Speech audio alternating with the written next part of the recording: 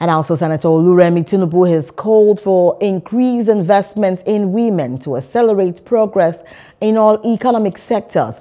She emphasized that investing in women is not just a charity, but a strategy to build Nigeria's future. Tinubu called for cooperation from all stakeholders and encouraged women to help each other.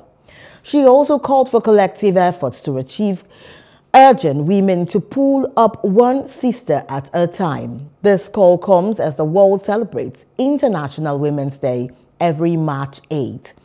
In a swift reaction to the kidnap of more than 200 pupils in Chikun local government area of Kaduna State and insecurity in other parts of the country, First Lady of Nigeria, Oluremi Tinubu, is calling for capital punishment for kidnapping.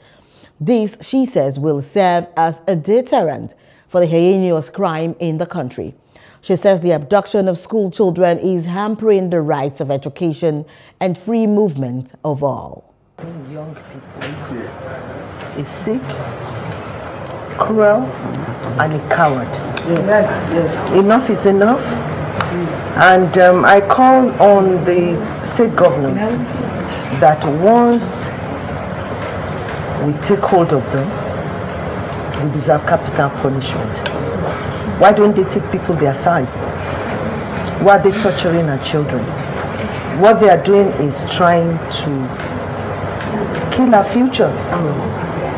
We all know parents, when we are old, we rely on our children, and we see them that our investment has not gone to waste, especially when they are successful. Why would you go and take them from schools? Why? I don't really know. But right now, I think enough is enough. As a former lawmaker, I believe that any one of them captured is a capital punishment. Yes.